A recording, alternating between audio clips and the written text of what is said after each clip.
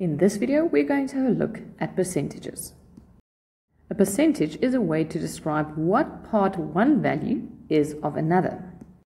And it is always measured out of 100. That is why a percentage can be written as a value over 100 or divided by 100. Or instead of divided by 100, you can use the symbol for percentage. Because a percentage can be written in fraction form, all calculations that are acceptable for fractions and ratios are also acceptable for percentages. When working with percentages, there are mainly two types of calculations. Either you can be asked to determine the percentage, or the percentage is given to you and you need to do calculations using that. We are going to have a look how these two types differ from each other. Example 1. Determine what percentage is 15 out of 25. Here we are given the ratio as 15 out of 25. You can continue using the fraction, or you can choose to rewrite this in ratio form as 15 to 25. As I've already mentioned, percentage means out of 100, which means the denominator or the right-hand side of the ratio should be 100. To change 25 to 100, we multiply it by 4, which means we need to repeat this on the left, and 15 times 4 is 60. This means that 15 out of 25 is 60% or 60 out of 100. If you're already comfortable with equations, you could also say 15 out of 25 would be equal to something out of 100. To solve this equation and determine that value, I will have to multiply both sides of the equation by 100 so that I can simplify on the right-hand side. This means that to determine the percentage, I need to take the original fraction of 15 out of 25 and multiply it by 100. So, many people prefer to remember that when I need to determine the percentage, I simply take the original fraction that was given and multiply it by 100. Example 2.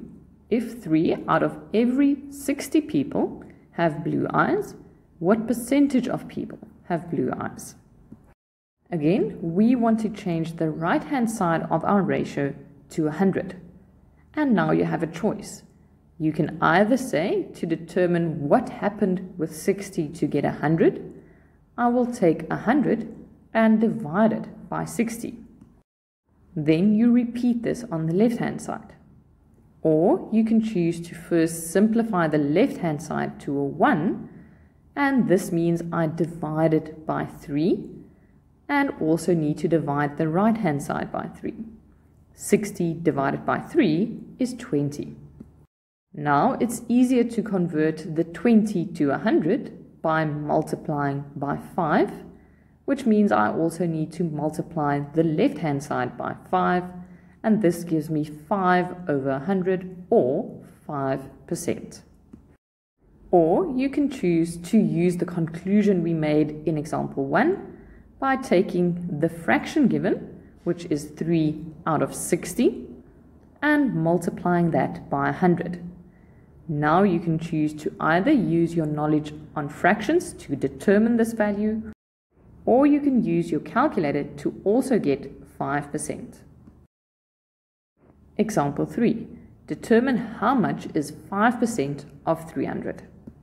This time you need to realize that the 5% now indicates our ratio of 5 to 100. The 300 tells us that the right-hand side of our ratio should now actually be 300 instead of 100, and we need to determine the left-hand side. On the right-hand side, we have to multiply by 3, which means the same has to be done on the left-hand side, and 3 times 5 is 15. This means that 15 Rand is 5% of 300. Once again, you could have chosen to make use of fractions and equations, by saying that 5% is 5 over 100, and we need to determine what value out of 300 gives us this 5%. Here, the algebra would mean that our next step is multiplying by 300 on both sides so that we can simplify on the right-hand side and determine what value will give us this 5%. And here you'll also get 15 Rand. This time we can make the conclusion that when the percentage is given, you can start off by writing that as a fraction by dividing it by 100 and then multiply by the total amount. Example 4. Johan wants to save 7% of his pocket money. If he gets 500 Rand per month, what amount should he save? This time the percentage is given again and the ratio will then be 7 to 100. However, his pocket money is 500 Rand a month, so the right-hand side was multiplied by 5 and we need to repeat that on the left.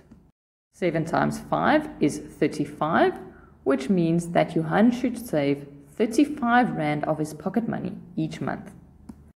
Or, again, you could have chosen to use the conclusion we made by saying that the 7% means 7 out of 100, and then multiply that by the total pocket money of 500 Rand, and when you do this you will also get 35 Rand.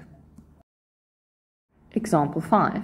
At a sale, you get 10% off an item that originally cost 640 Rand. How much do you pay for the item at the sale? So here we need to determine how much of the original price is 10% and then subtract that amount from the original cost of the item. We're going to start off with the ratio, which is given as 10% or 10 over 100, and then multiply that by the total amount of 640 Rand. This means that 10% is equal to 64 Rand. This is the amount of discount that you will receive at the sale. To determine the amount that you will have to pay at the sale, we need to take the original amount and subtract the discount. This means that you will pay 576 Rand.